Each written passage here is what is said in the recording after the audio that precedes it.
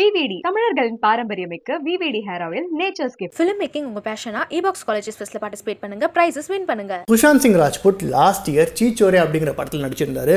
அந்த படம் பயங்கரமான ஹிட் ஆச்சு. அந்த படத்துக்கு அப்புறமா அவர் 7 படத்தை சைன் பண்ணாரு புதுசா.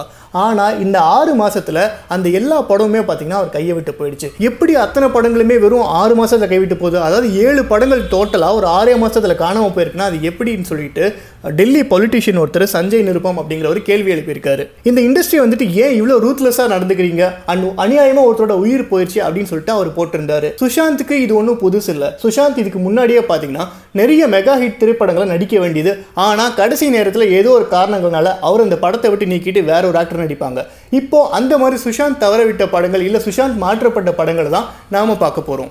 ஆஷிகி 2 இந்த படத்தை நம்ம யாரும் மறந்துருக்கவே மாட்டோம். இந்த படத்துல பாடல்கள்லாம் வந்து பயங்கரமான ஹிட் ஆச்சு. இந்த படத்துல டெபியூட் ஆனது ஆதித்யா ராய் கபூர். இவர் வந்துட்டு இந்த படத்துல ஓவர் நைட் ஃபேமஸ் ஆயிட்டாருன்னா சொல்லணும். அந்த படத்துல முக்கியமா பாடல்கள் எல்லாமே இப்போ வரைக்கும் பயங்கரமான ஹிட் ஆச்சு.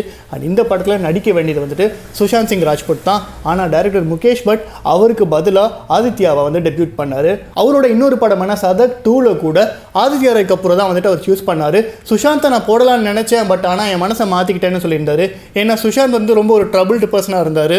அண்ட் சுஷாந்த் வந்து நிறைய மென்டல் ப்ராப்ளம்ஸ்லாம் ஃபேஸ் பண்ணிக்கிட்டு இருந்தார். அதனால் சுஷாந்தோட என்னால் ஒர்க் பண்ண முடியாதுன்னு சொல்லிட்டு அவர் ஆதித்யா ராய் கபூரை அந்த படத்துலையும் கேஸ்ட் பண்ணிட்டாரு. இதையடுத்து சஞ்சய் லீலா பன்சாலிக்கு எப்போவுமே சுஷாந்த் கூட ஒர்க் பண்ணணும்னு சொல்லிட்டு பயங்கர ஆர்வமாக தான் இருந்தார். அந்த முதல் படம் என்னன்னா ராம் லீலா. இந்த படத்தில் தீபிகா படுகோனே ஹீரோயின் நடிச்சிருந்தாங்க. இந்த படம் பயங்கரமான ஹிட் ஆச்சு. இதில் வந்துட்டு சுஷாந்த் தான் நடிக்க வேண்டியது. ஆனால் கடைசி நிமிஷத்தில் என்ன நடந்ததுன்னு தெரியல. இந்த படத்தில் ரன்வீர் சிங் வந்துட்டு இவரை ரீப்ளேஸ் பண்ணார்.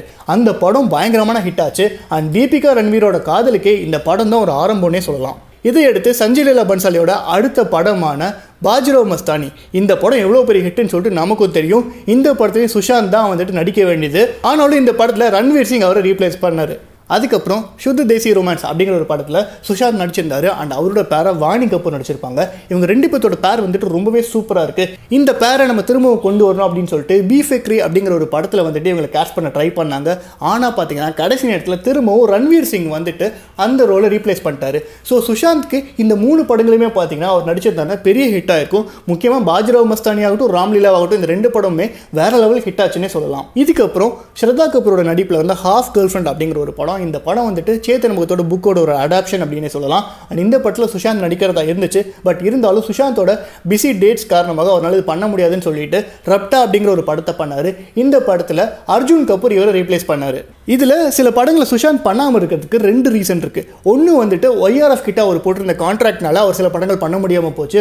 அண்ட் இன்னொரு விஷயம் என்னன்னா பாணி அப்படிங்கிற ஒரு படம் வந்துட்டு அவரோட ட்ரீம் ப்ராஜெக்டாக இருந்துச்சு. அண்ட் அந்த படத்துக்காக தான் வந்துட்டு பார்த்தீங்கன்னா அவர் நிறைய படங்கள் வந்து தியாகமே பண்ணாரு.